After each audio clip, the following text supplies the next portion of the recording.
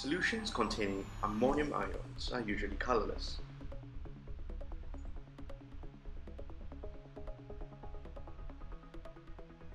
To test for presence of ammonium ions, we may employ the sodium hydroxide test.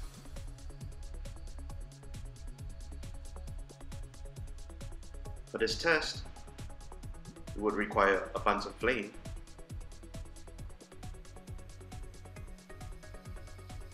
and a test tube to contain your solution.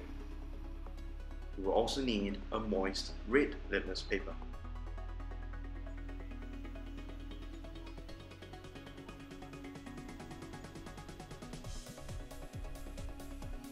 Ensure that you have everything necessary before you begin the test.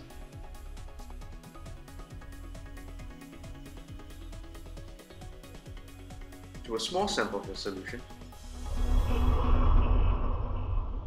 add an equal amount of sodium hydroxide solution.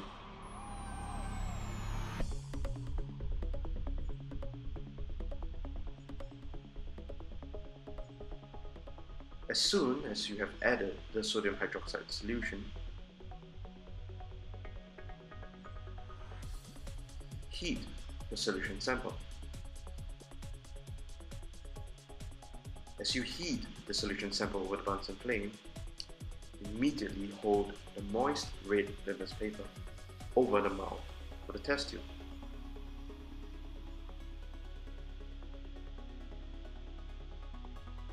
You will notice that the red litmus paper changes color almost immediately.